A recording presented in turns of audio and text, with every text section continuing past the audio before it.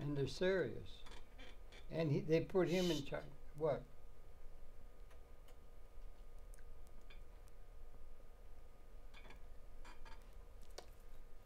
Good evening and welcome very much to Conversations, where it's a pleasure to welcome to the program a friend of mine from a long time ago. That's Reid Stowe, and he is certainly a sailor man. He'll be able to be talking about that. He's a philosopher, and I think he's also a Buddhist, if I'm not mistaken, in terms of spirituality. All of those things are part of his nature and his long life experience that he's going to share with us. And it's an exciting thing to welcome him to the program because he's a major figure on the world of adventure and expanding the human understanding of the universe and some of the implications of the spiritual components of what gives that meaning. And so, Reid, pleasure it is for me to welcome you to the program here this afternoon. Well, thank you, Harold. It's always good to come and have a conversation with you. Yes, indeed. We've been knowing each other for about, what, for 30 Almost years? 20 years. 20 years. 20 years like that. And Reid, of course, is famous in the world for having been not only the producer of the actual sloop, a ship that he built with his own hands lovingly on the coast of the United States of America, Carolina somewhere, and they built it all up from scratch, as it were, and so forth. Lovingly built the schooner Anne, I think it was called, after your mother, if I'm not mistaken. And he sailed on the oceans of the world singularly very often, and with an appreciation of spiritual values that he used in terms of keeping his steady understanding of the spiritual values that are inherent in the thing. With the sloop, he sailed on the offices of the world singularly, very long periods of time, and set records on that way. And he also produced a great deal of very beautiful art that we're going to be talking about here now and that. A major figure of interest in terms of the human condition, by a young man who's done a great deal of exploration of the really important values, human values that we have before us now. And it's such a pleasure to welcome you to the program, Reid. Thank you. I've had the pleasure of knowing you for a little bit. I saw you off when you went with Sonya on the Sailing Away, and I was there when you sailed back up the Hudson River, and it was to the great accompaniment of you having been out for a long time. But I've rambled on enough now. Maybe you could share yourself your own story, as it were, and the things that are of particular value to it. And one of the things we want to stress, if you don't mind and everything, is that you are a spiritual and so forth, but you're also an artist in painting. And this is something that's relatively new, I think, but I hope you could share that with us. And also, if you don't mind, I think there's a major article that might be appearing in some of the press that's going to be calling attention to your life and your life's experience in the near term, maybe around when this program might air. And so all of that said, I'm wondering if I could hand it over to you and fill in for the audience yourself, your own story, in a way that is more relevant with your own understanding of your own experience. Okay, ready, go. Go, yeah. Well, so Harold mentioned a lot of things, and well, what I would begin to point out is that I'm most well known for doing the longest sea voyage in history. So it was something I prepared for a lifetime, and I must have been almost 55 years old before I was even able to depart on that voyage. And I sailed 1,152 days without stopping, without receiving supplies, the longest sea voyage in history. Could you say that one more time? If you Google the longest sea voyage in history, my whole story comes up. I went to sea, stocked up on the boat for over 3 years, and sailed 1,152 days without stopping, without resupply, until I arrived back in New York City in the summer of 210. Now that makes me think of all the great explorers of the universe and so forth. You're right up there with the great explorers of the universe that have gone into new territory and expanded the realm of knowledge by the human society, by its intrepid people dedicated to expanding the overall spiritual and or material understanding of the planet. Well, that's interesting that you say that, because as a teenager, when I first started sailing off into the South Pacific, I was already an artist. I knew I was an artist all my life, and my art has always had a big influence over me since I was a child. So when I had the opportunity to sail through the South Pacific as a teenager, I dropped out of college and I went sailing in the South Pacific with another teenager. And while there, we met very spiritual older men who were sailing small boats by themselves with no motor, no radio, no electricity. And it was these men that I met in the South Pacific that introduced me to the idea that you could go to sea and not have to think about going to land. But were you weren't on your own ships at that point. You had yet to build the ships that you were going to sail onward in the future. But you had to build those. You had to be inspired to build the ships yourself by hand. Well, it wasn't like you ordered it up from the local store that supplies, yachts to people that are very wealthy and all that sort of thing. Right. You did it lovingly, I with the support of your family. Yeah. It must have been hard for your mother to let you go so easily, or your father. Well, they were always very supportive and always very helpful. Yeah. And even my grandfather was an important person that helped me with my sailing aspirations, because our family has a house on the Intercoastal Waterway near the South Carolina border in North Carolina that my dad and granddad and uncles built when I was a little baby, and we grew up going there all of our vacations and weekends and so forth. So I learned about boats and the water from my granddad, dad, and uncles, and I learned about boat building from them. So I looked on while they were building and repairing boats. And you're talking as a teenager almost? No, as a little baby. I was always around that and boats. So you were raised on it like a real mariner. On our vacations. Like on a mariner, our vacations. Mariner, you know. Well, my dad was in the Air Force, so we grew up traveling. Right. But we always went back to the family house on the water. Right. On the water. It's on the water, yeah. Which I'm lucky about that, because then I had a place where I could build a boat and launch it. Yeah, build a boat is kind of a big thing.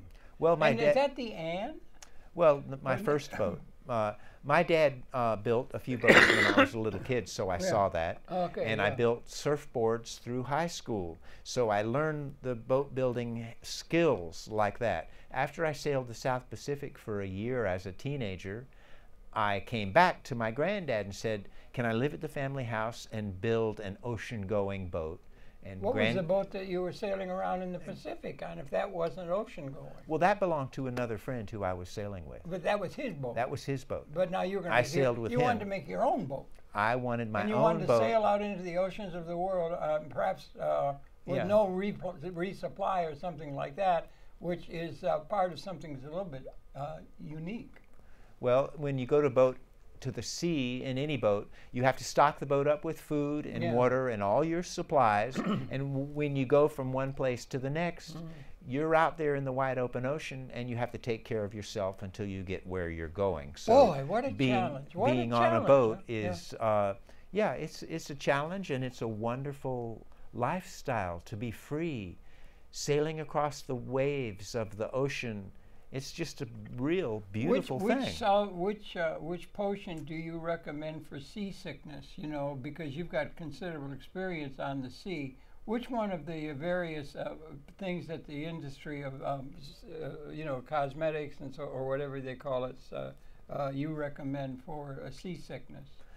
I don't know about that. Luckily, I've never been seasick, so I don't have to deal with it. A joke, well, there are sea captains that sail all around that get seasick. Yeah. There's pills you can take. Been. There's acupuncture bands that press on your wrists that are supposed to help. No. There's different things like that. And since I've not gotten seasick, I'm not up on what all the different kinds are. You've never been seasick? No. Never? Never. And you've been on the oceans of the world about 1,000 years or something like that almost. Well, all my life. Well, more than that, I never was sick. And I never got hurt. No. And that's an incredible thing. It is. So as I sailed from one place to the next, I developed a consciousness where I got very intensely into what I was doing, and I had to become the ultimate seaman. Seamanship comes first. Build my boat. Learn to navigate with an old brass sextant, because back in those days, from 1971 when I sailed up until 1986, 87, we had to navigate with sextants and do it in the old-fashioned way. What the heck is a sextant? But That's the thing where you read where the sun is. You measure the sun. Yeah. Yeah. But by 1986, 87, they started to have satellite navigation devices that would give you a position. Sometimes you'd get your position 4 times a day. But after using a sextant, to get that position from the satellite was like a luxury. Well, now they have the GPS, and that gives you a constant position. And now they have GPS chart readers that give you a constant position where you are on the chart as a dot all the time. So the navigation has become much easier because you don't have to use a sextant to navigate. And safer. It's safer because to know where you are when you're a sailor at sea is very important. I would think so. The oceans are very big. They're big, and most lot boats, of water. Most boats through history didn't sink at sea, but crashed on the shore or rocks. They'd have to be on the rocks. Very much by far. Yeah, right. So if you don't know where you are, you end up running into rocks or the land. And also how, like you sailing it in your solo, and for large periods of time, and living off the sea, and the environment, what the environment presented within reasonable context that you had brought on the ship, but you were sailing in a way that was very, very unique in terms of the way in which you were going to project for long periods of time, including the food and so forth like that. It was a real experience that you had set up for yourself. Probably it could be recommended to a lot of other young people coming along, but I don't know. How did you feel a little bit odd when you first got the idea of doing that, or were you concerned, your family members, were they concerned that you were going to be dashed like all the the sailings from the 19th century and so forth at the hands of Mother Nature that can be very cruel at the sea? The Cruel Sea, isn't there a book called The Cruel Sea or something? There must have been a lot of people in your family who were concerned about your safety and your prospects if you sailed out on the oceans of the world. Well, when I built my first boat at our family beach cottage, and it was a very small, 26-foot long plywood and fiberglass catamaran with no deck in the middle, and it weighed 1,400 pounds, so it turned out to be the smallest boat to cross the Atlantic Ocean 2 times. But when I went to sea on that boat in the summer of 1973, of course my mom was worried, and she anyway told the newspaper, and they did a big story on it, and my mom did most of the talking. My dad is more quiet. So my mom was more worried, and she went to a church camp and got all the ladies to pray for me, and she did all the talking for the article. And when they sent me the article after I had crossed the North Atlantic Ocean and I was in Portugal, I read the article, and it said, Reid's father, Harry, he just said in black, I'd like to be out there with him. So that really brought me close to my dad. And I knew he was always supportive, but to hear that, I thought, wow, that's really fantastic. So my mom had to worry a bit about me while I was on my adventures, where my dad was more like you know, wishing he could be out there. But they both got used to me being out there and relating to this story. Yes. At one time, I was sailing up to the Caribbean from the South Atlantic, and a late hurricane was coming. I try not to sail where hurricanes are. But a late hurricane was coming, and I was crossing the Caribbean, getting ready to sail back to North Carolina. And my parents saw on TV that this hurricane was coming, and I had an Iridium satellite telephone on board at that time. It was about the year 2000. And we had this satellite telephone, so I called Mom and Dad and said, well, I'm here at sea and everything's fine. And they said, we're looking at where you are, and it looks like a hurricane is coming. And they both started laughing. And so they started laughing just because I think by that time they sort of weren't too worried about me, or maybe their laughing was nervousness. Yeah, well, I'm not sure.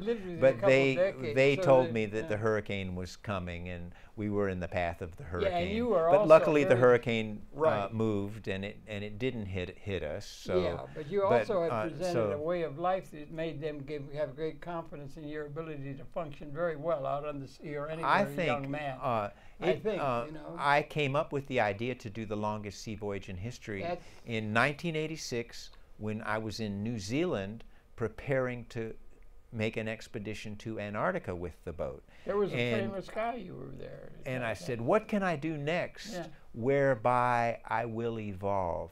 Because I don't like challenges. People say, I'm going to do this challenge or that challenge, or I'm going to follow in the footsteps of this explorer. I didn't never identify with that. What I wanted to do was, if I make an expedition to Antarctica with my sailboat, that's the most you can do in the world. That's as far as you can go. And I said, what can I do to evolve?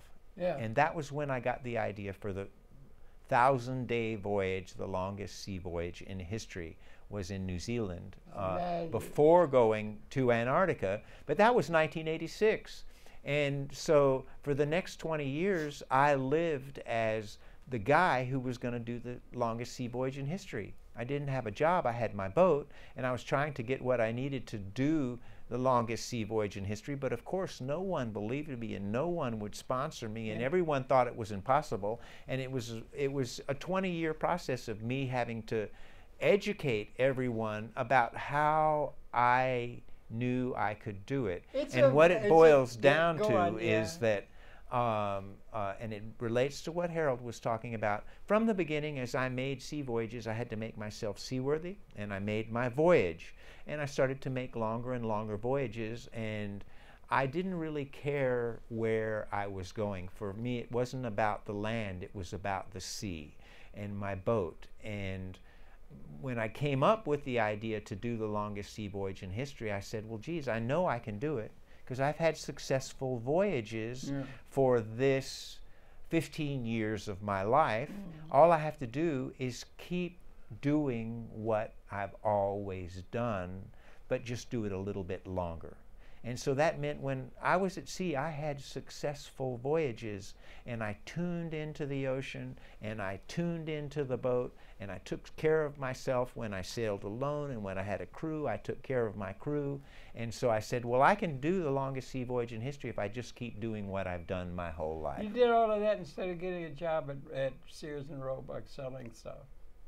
Why did you waste your life doing all that kind of nonsense when you could have gotten a good paying job at the local Sears store selling paint? Well, or maybe even, you know what I mean. I never considered that sort of thing. I was moreover swept away. I was swept away. I love it. From when I set sail and started going, and then I found myself in a far place in the world. I was 21 years old, and I was in Portugal by myself.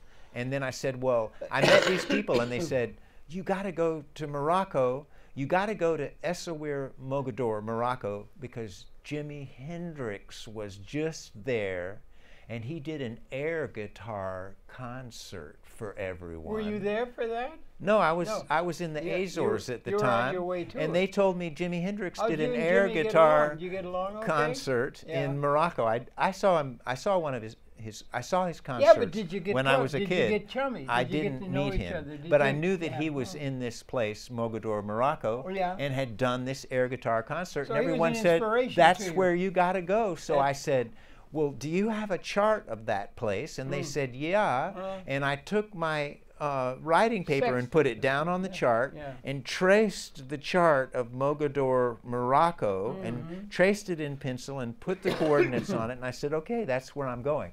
So I ended up sailing there alone. Did you learn how to say avast? No, don't they say avast, matey, or something like that? You know? I never was real traditional. Some sailors have special ways of calling everything, and there's a special sailing lingo. I never paid too much attention to that, and I never even wanted to get a captain's license. I was into the boat and into the sailing, and I just couldn't pay attention to other stuff. You were like what is called a free spirit.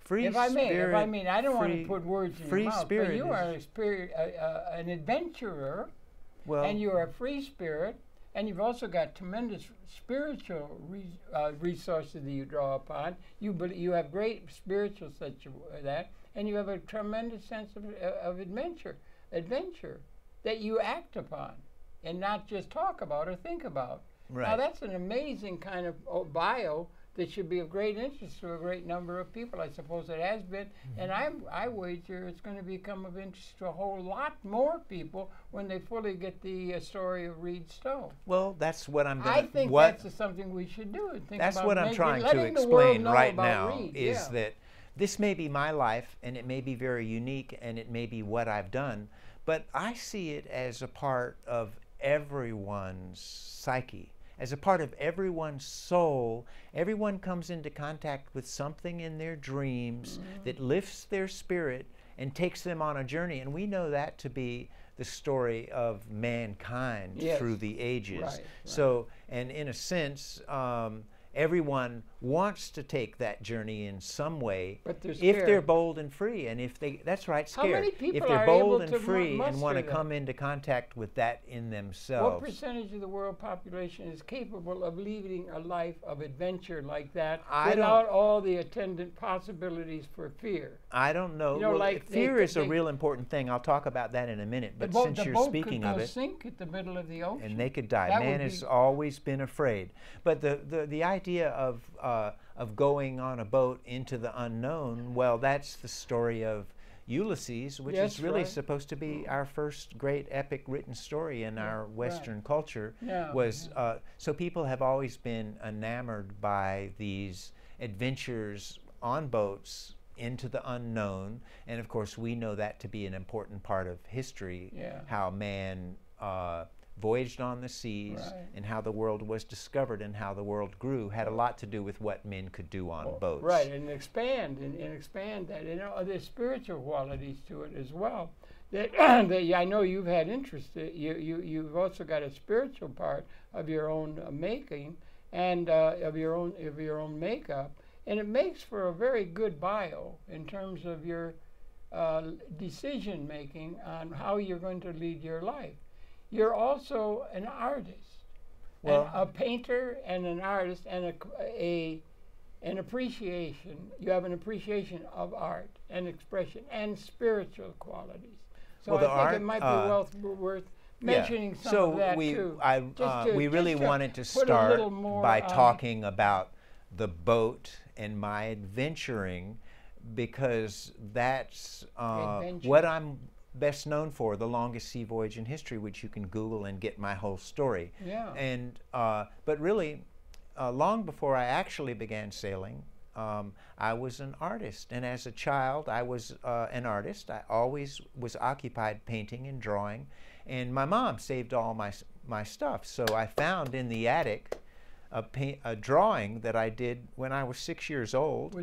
It's 12 feet long. Yeah, really? It's a 12-foot. You still got it? I still have it. Is it in the? It's in my mom and dad's house. Oh, but it's not in the Louvre or something. Well, I mean, oh no, but go ahead. Yeah, let's wait and see about that. Yeah, it's maybe, 12 feet long, and it's me we should get it in drawing boats. Yeah. And I have all of these boats, first they're on the land being built, then they're Yeah. in the water and they're being loaded with cargoes, and you can see inside the boat and see where the cargoes are, and Tells there's the whole story, hundreds of yeah. men climbing on them, and then Yeah. the boats are on the sea, and it's 12 feet long. Wonderful. So even at That's that really good. early Is it age, I was figurative? Is in. it figurative? Yes, Is it was is? drawing. Yeah, okay, yeah, okay, yeah. Even at that early age, my art was taken by my Muse? drawing and so forth, so that by the time I got ready to build my first boat when I was 20 years old, I knew that I had the power through my art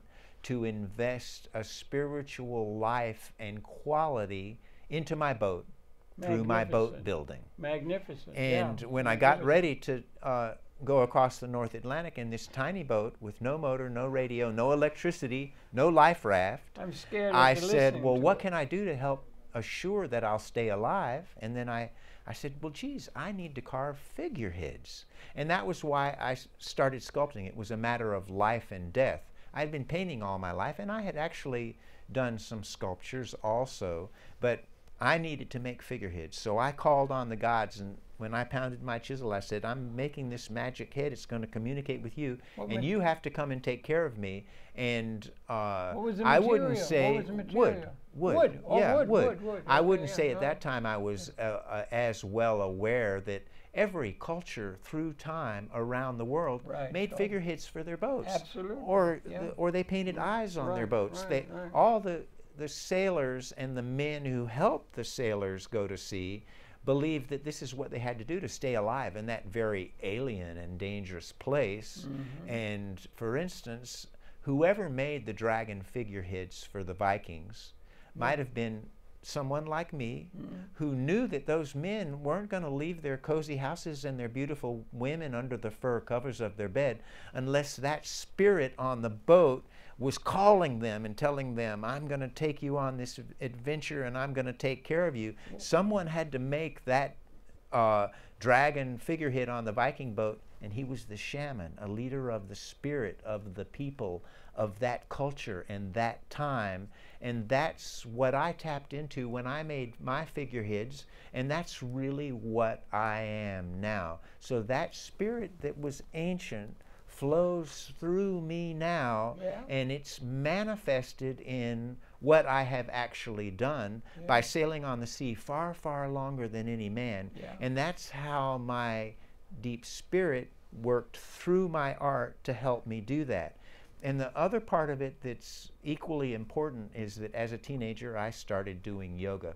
So through yoga, I compounded my spiritual abilities and my psychic abilities because I used ancient techniques 2,000 years BC and followed their practices to learn how to keep myself in shape, but how to tap into a world much larger than you can comprehend with an intellectual mind. It is the spiritual mind where you learn how to see and tap much greater things, bigger things, things that are timeless, transcend time from the ancient early man all the way into the future. And it was these things that I tapped through my yoga and through my art, and that's what gave me a leading edge beyond a sailor who's just intellectual and well skilled. I had this vision that was a part of me that empowered me and carried me on.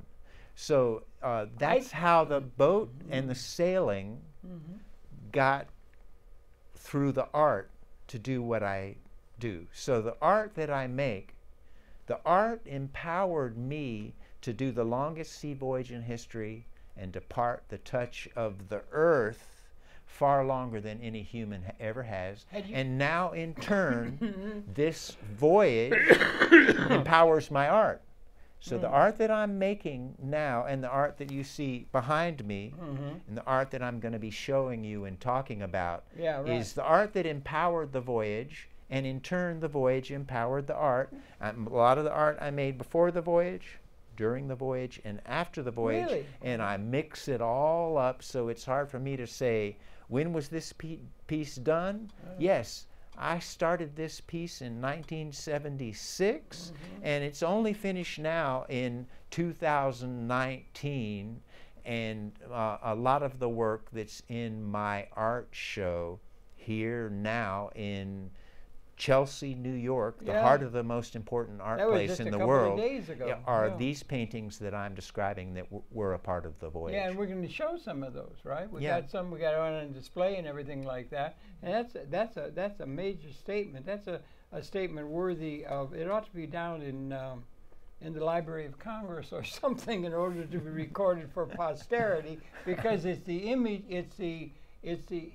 For particularly, I don't know if it's a male or something like that, but adventure like that and going off and testing this thing like that and then taking spiritual guidance from that is something that ought to be encouraged to a whole lot of people. I wonder if the opportunities for somebody to lead that kind of a life, there's actual risk, there's actual extension of your capability and everything. Whereas you could have just stayed at home and got a job at Sears and be okay. Well, you would have a new car and that kind of thing. But you understand what I'm saying? But to have the real important values become part of the life of increasing numbers of people would be something that ought to be encouraged by all of our spiritual leadership or even our political leadership. Well, it's values that should be encouraged, and they're not nearly encouraged enough because most people are just looking for security. Well, that's very true. That's very true. And of course, that has always been my objective and my goal. I was swept away and became very well aware. What a wonderful concept. I say swept away. It's so romantic in a way. Because I see the flow of energy coming from behind me, taking me and moving me forward. And as I do what I do, I become very well aware that I am evolving. And by doing what I do, I help humanity evolve. So as I opened up different ways of seeing and acting through my life, I became aware that it was helping humanity open their mind and look at possibilities of where they could go. You're right. When I speak of the longest sea voyage in history, it was really a voyage out onto the open ocean. How long was that? How long did that take? You're on a ship. What's its dimensions? Is 20 feet or something like that? Well, it's like being in a rowboat. My big boat now is 70 feet long and 16 feet wide, 10 feet deep under the water, and it weighs 60 tons. And so a boat that big, kind of a big boat. A boat that big then has the ability to ride storms real well, but importantly, it has the ability to carry a big cargo and a lot of water. Where is it berthed? Well, at this very moment, it's on the Cape Fear River in North Carolina. Okay, that's a place, like that. Yeah, okay. But that kind of thing is really, really inspirational to you. And I think it is, and I think that people are going to be very, very interested in your story. I suppose many people have been. How well have you been able to share this with the wider population of the world with the kind of fervor or interest or accolade that it deserves, the story of your life?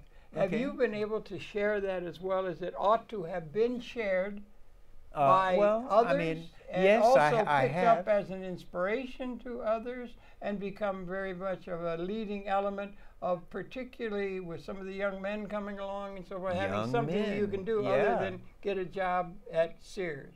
Well, or even in the executive offices of Sears or something, out in the world of pushing the real spiritual end of the society like you've been able to do. Yeah, well, to tell you about how a lot of this began for me, when I was building my first boat, I was 20 years old and I was alone. And I was practicing meditation every day throughout my work, and at night I was alone. And as fall came on, it was cold. I lit the little fire to stay warm, and I prayed and I said, "Oh, thank you, God, for allowing me to follow my dreams." A little and fire? this Why is not a what big I fire? want to do. Why Because not a there big was a fire? fireplace in our family's but was house. it a big fire? It was a fireplace, a stove, wood stove. But did it make it 75 and 80 degrees, or was it 20 well, degrees? not quite. You could make when it was, just, you could just barely it get wasn't by. a winterized house, but it was enough to keep me and warm. could you live with nature even when she's being nasty with a blizzard or something well, like that? yes, Not just I when always it's have. just A beautiful, little every wood-burning sunshine. stove is a nice thing to have when you're living in nature in a Absolutely. cold place. Yes. So I was alone, and I was having these big dreams about what I was going to do with this boat and where I was going to go. Yeah. And I literally felt these presences around me, as if people were around me. Yeah. And they said, Reid, you're always going to be able to do whatever you can conceive, and you'll be okay. Wait a minute. All wait you a have minute. to do Yeah. is give more than you receive. Wait So a- I oh heard my that in God. words. You sound like some. No, I heard that in words. Those are spirit. Those are So words. this those relates- are words that have meaning. In Can the I human talk for a system. minute? Oh yes. I want to Go. answer your Go question. ahead. The idea of giving more than you receive. Yeah. So he asked, how well have I been able to share what I was doing? So at that early age, I became aware that I had to give more than I received. I was being given this wonderful gift of being able to follow my wildest dreams and being taken care of and opened up and cared for by the spiritual world, by nature. So I had to actively give and give and give. And it didn't mean that I had to take care of my old grandma. It meant that I had to give to humanity in a larger way and help take care of the spirit of humanity. Beautiful. Beautiful. So beautiful, as I went along, then I started to realize that as I was getting more and more media stories, and I have hundreds, that the media was helping me share my story with the world. So therefore, the media was compounding my ability to share a good message out into the world, and that's why I'm here now. But asking, have I been able to do it as well as I would like and as much as it deserves? Even though I've had 4 feature stories in the New York Times, and my 5th one is coming out this Sunday, I still say, no, I haven't been able to as much as I want to and as much as it deserves, but that potential is here in my future. So I actively have to give back as much as I can to make up for all I've been given. But this is a thing of energy, because the energy is flowing through me, and if I don't do it, I'm going to explode. So I'm actively going, I got to do it, so I have to share what I'm doing because of what I've been given. And so my art does it, and my art does it. If you look at it and if you start to understand my art, that will do it to you. It will lift you up. It will help me spread my love, consciousness, energy to everyone. My art will do it, and my stories will do it as I talk and as I share.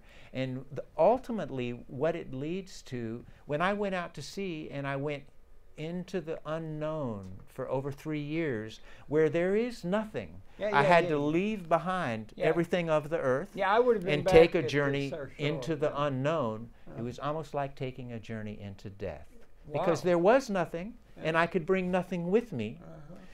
And certainly it was scary, but there was nothing, and I could bring nothing with me. So it was like a journey into death, and ultimately every human has to take that journey. So at some time in your life, you're going to be left alone somewhere, probably in your bed with your own mind going, well, I think time, everything's almost over for me here on earth, and I'm going somewhere else.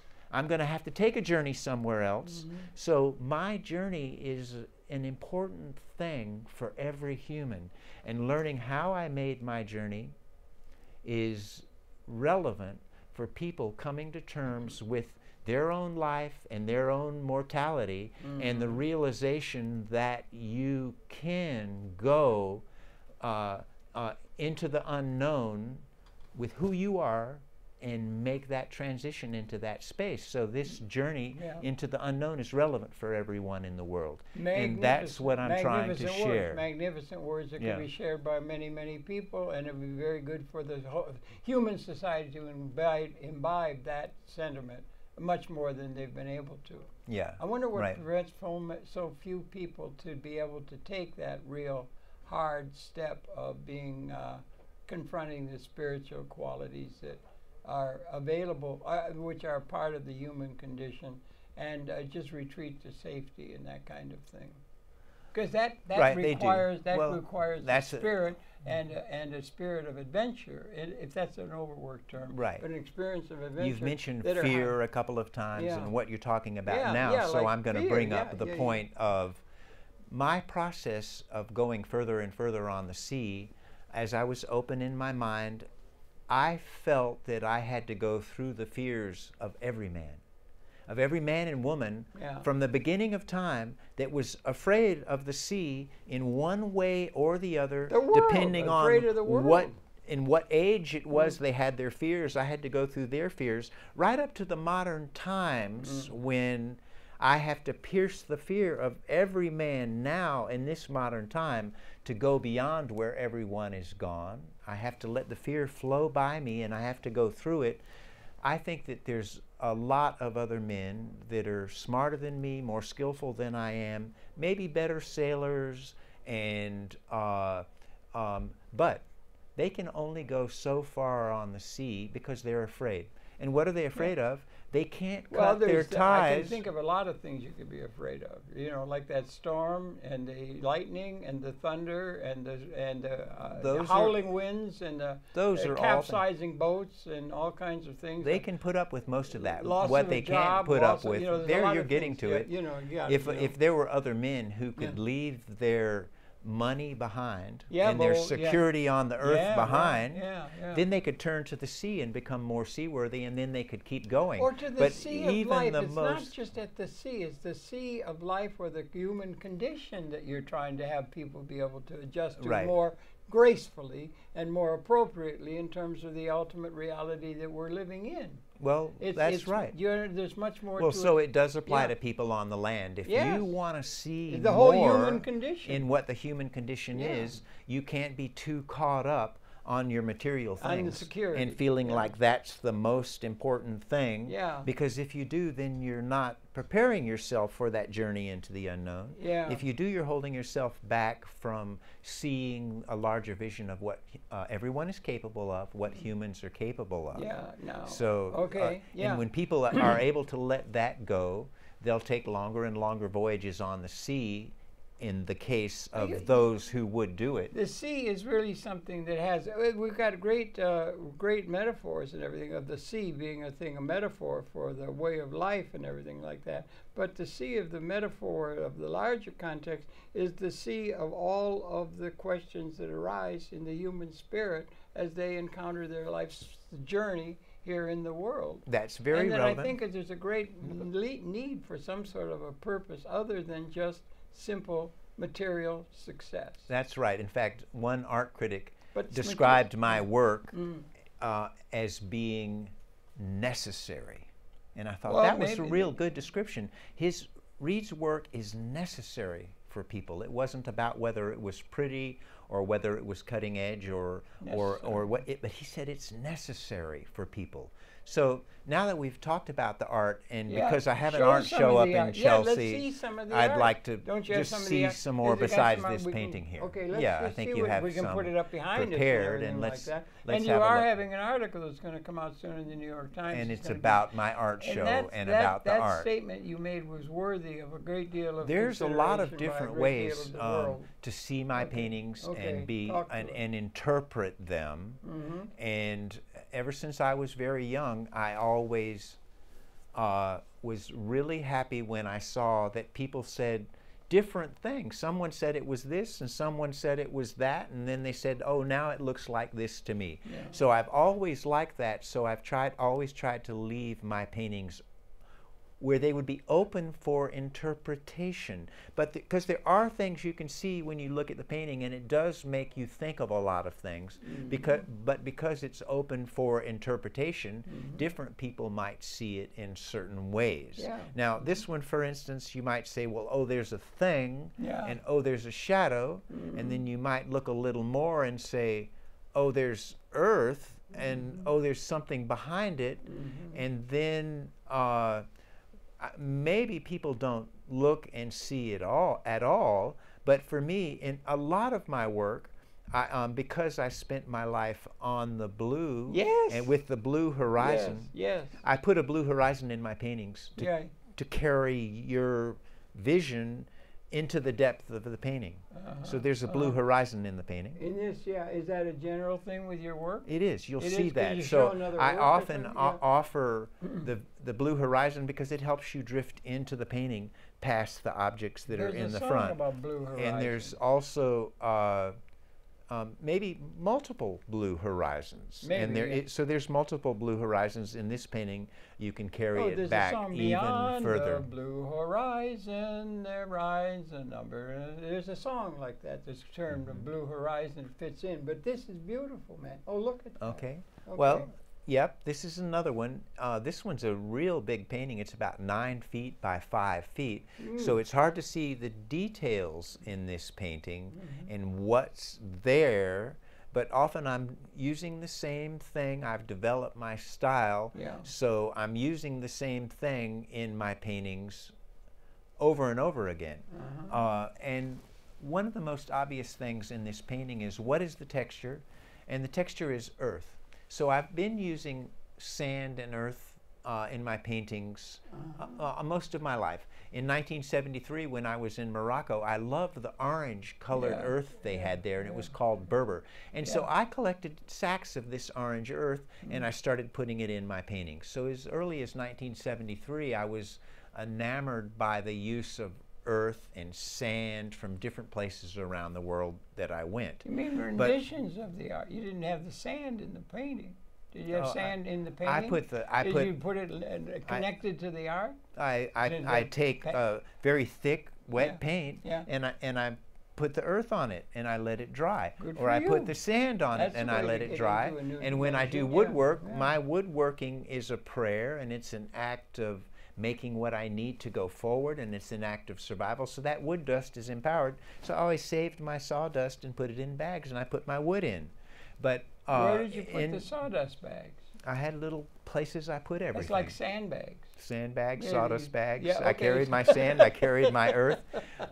So in 1986, when I determined to do the longest sea voyage in history, and I thought, how long is that? I realized, geez, I'm going to leave the touch of the earth longer than any human ever has. Yeah, people have said that. So if I'm going to do that, I need to bring earth with me on my spaceship, because I won't have earth. How's that going to be for me to leave the earth behind longer than anyone ever has? And I might be affected by that. My body, my physiology, my vibrations might be yearning for the earth, because you know how it is when you stick your toes in the mud and when you're in nature and you touch the earth. It's healing for you. It connects with you. It affects the vibrations of your body. So I said, well, if I'm going to depart the touch of the earth longer than anyone, I need to bring the earth with me, and the sand with me, and the wood dust with me, and all these different materials.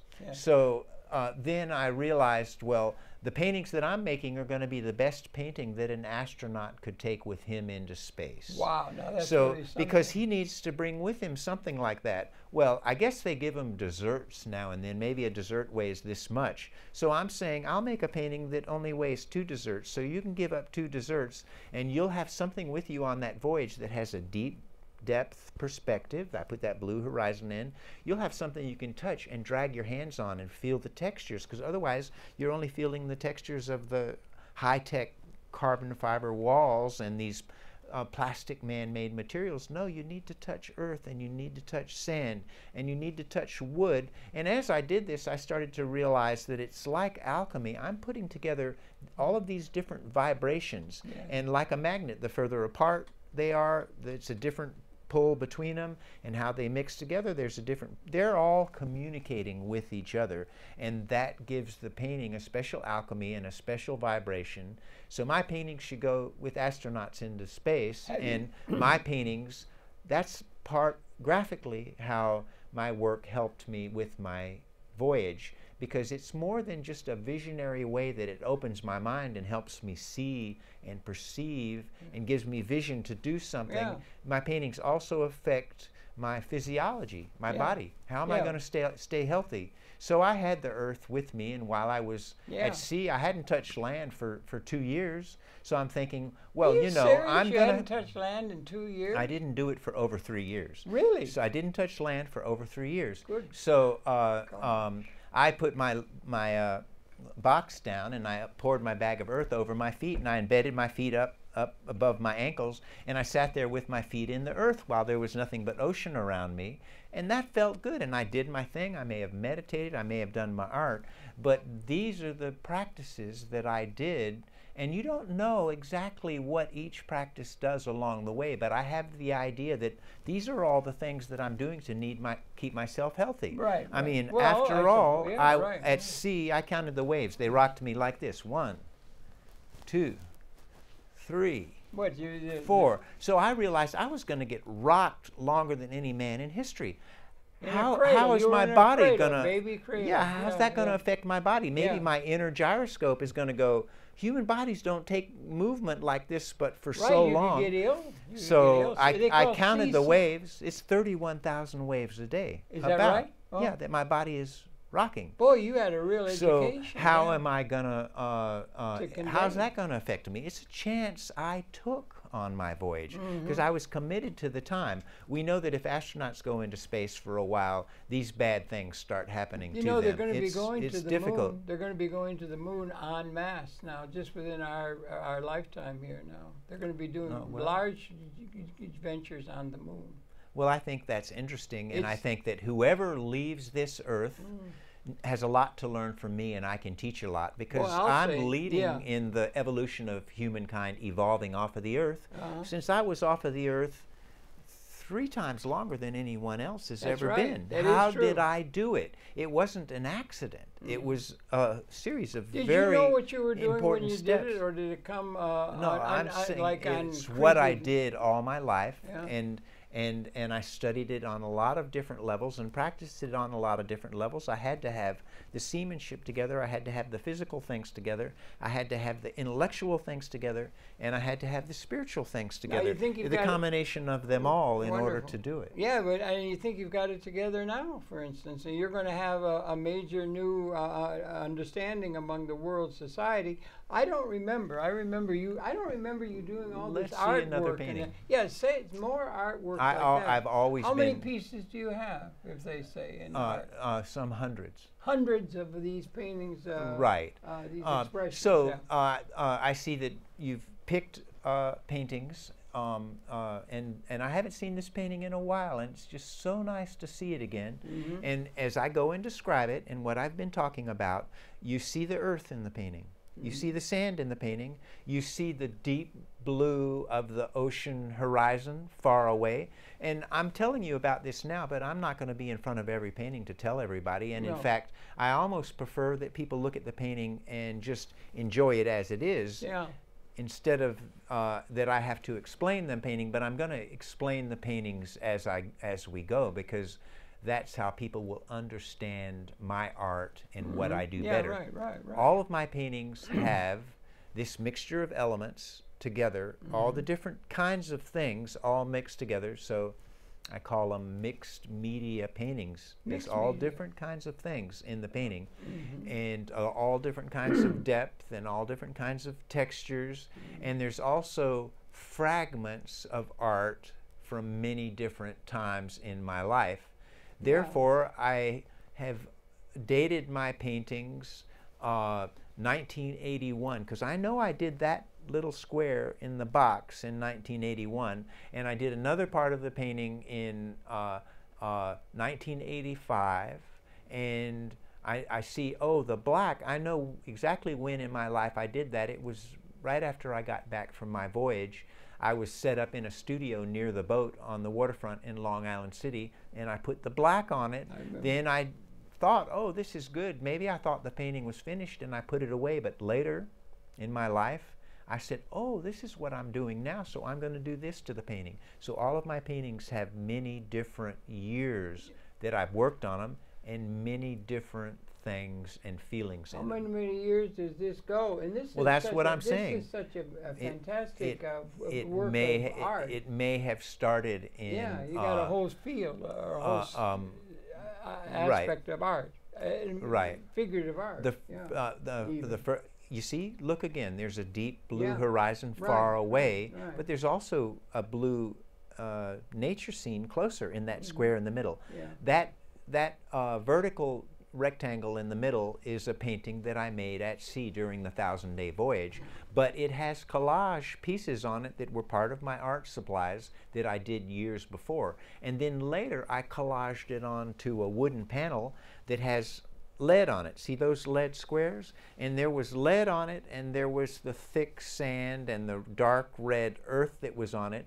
And there's even in the very right-hand side of the painting is part of a book cover. So I found these old books and I put that in there also. There's another book cover that has leather in it. So leather is another element that's mixing with the alchemy, and there's all of these different things in the painting. And I often have something like the broken white shards of plates, which are very textural and which come out at your eyes because they come off the painting.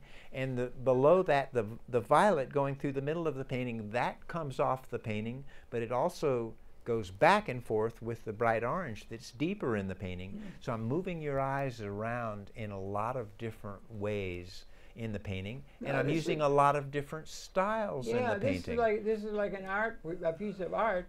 How many of these would you have in the oeuvre? And then what is the direction in which it's going in terms of the expression of art through this system that you're using? Well, I finished this painting, or I think it's finished, maybe 5 years ago. Okay. And I'm not sure that I would do more to it, but in fact, all of my paintings have to be open, to be worked on at any given time. Let's look at a few more because we are running out of time, and I want to look at a few more paintings. 1 minute and 30 seconds. 1 minute. Okay, Only. We got to go real quick. Well, we're almost over. Let's see a few more paintings. Well, yeah, we can run through a whole bunch. These are not the paintings that in the show. The big one that's behind us is hanging in the show. Okay, it's about 11 by 10 feet, and it's an old sail. It has ropes in it and different sail material, and I painted it over the course of many different years. And this is the show that just passed. That's the show that's up now in Chelsea. It's going to be the item of an item. Up it's going to be in the through the end of October, and I'm hoping that I can extend it longer. Do we have any more paintings that we can look at? Well, we're going to run out of time. That's so the you had a good look at the paintings. The trouble is you're too damn and interesting. I started to tell you the stories of the paintings. Because you're too interesting. You could be carrying on with this kind of stuff for hours and hours. I think the public, it's true. You might be able to gain a sense of I can talk for an hour about one painting. You could do it easy with that. Thank you, Reid. My pleasure. You're really an inspiration for a lot of people. Can derive from the work and everything. Congratulations on it. I hope the art comment and so forth that does leads to a great expression that gets the kind of worldwide attention that it so richly deserves. Well, I appreciate it. Thanks for being such a big supporter, and thank you for helping me share it with the world. You couldn't have That's done it what without, it's all about. You couldn't have done it without me. Yeah, you couldn't have done it that's without me. true. I needed you all these years. You would have had no problem. I was cowering. The exhibition is in Chelsea. Yeah. 548 West 28th Street. On the south side of the street, it's a ground floor gallery with big glass windows. You go walking along and you look over there and you'll see my paintings in that big gallery. It's open through the end of October, and I'm sure hoping that I can extend the show. I will be trying to do that. Okay, thank you. Your pleasure to have had his perceptions, your pleasure to have a share of his thinking, and he's a major figure that's going to be inspiring this society mightily in the right direction. Thank you for such a very well-led life. Again, Reid Stowe, artist.